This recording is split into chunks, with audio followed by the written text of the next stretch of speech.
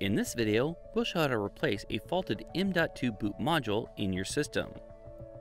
Before you begin, make sure that you have read all safety precautions on handling replaceable units, such as using electrostatic discharge wristbands or gloves. For more information, refer to the PowerStore installation and service guide. First, we need to determine which component has faulted. To do this, log on to the PowerStore Manager and click Hardware. Under Appliances, click the appliance that contains the faulted component. On the Details page for the appliance, click the hardware card. And then click the Internal View tab. Use the left navigation pane to drill down and locate the faulted component. You can also hover over and click the component highlighted in the Review Enclosure image on screen. At this point, power down the node. The power down procedure depends on whether the component is in a PowerStore T model appliance or a PowerStore X model appliance. Refer to the PowerStore Power Down and Reboot Procedures Guide for more information on powering down the node.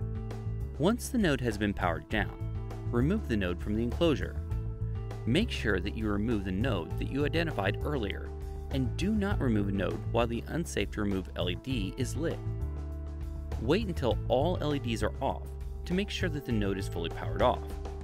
This can take up to 3 minutes. Before you remove the node, first remove the power cord, and label and disconnect any other cables from the network ports. Do not remove any cables from the other node. Next, pull the orange release trigger while gently pushing in on the node to disengage the locking mechanism and slide out the release tab. Pull the release tab outward enough to grasp the side with both hands and pull the node fully out of the enclosure. Next, remove the top cover from the node so you can access the internal components. Push down on the blue release button and slide the top cover back until it stops moving. Then remove the top cover and set it aside. Locate the M.2 boot module adapter, which is identified by the blue retaining tabs.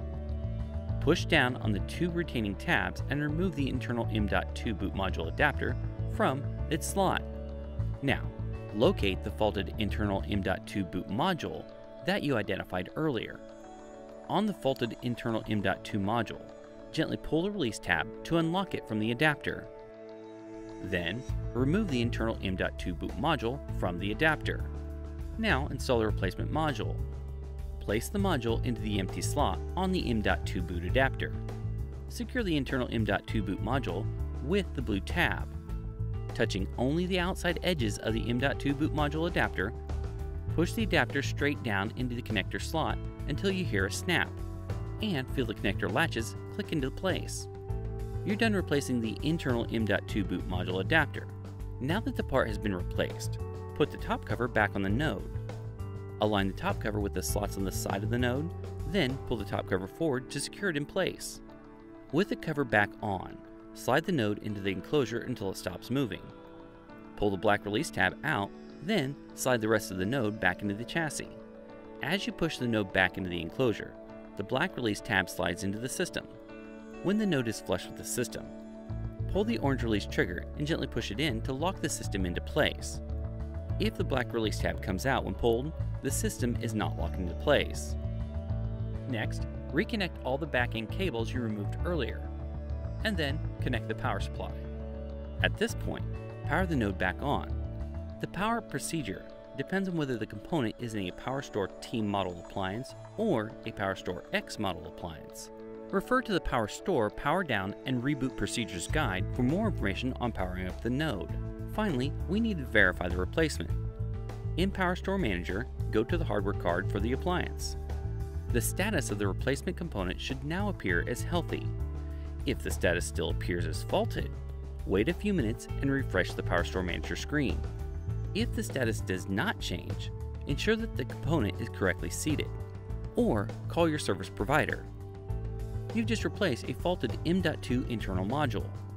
For detailed instructions on replacing this or other components, refer to the PowerStore documentation at dell.com/PowerStore docs.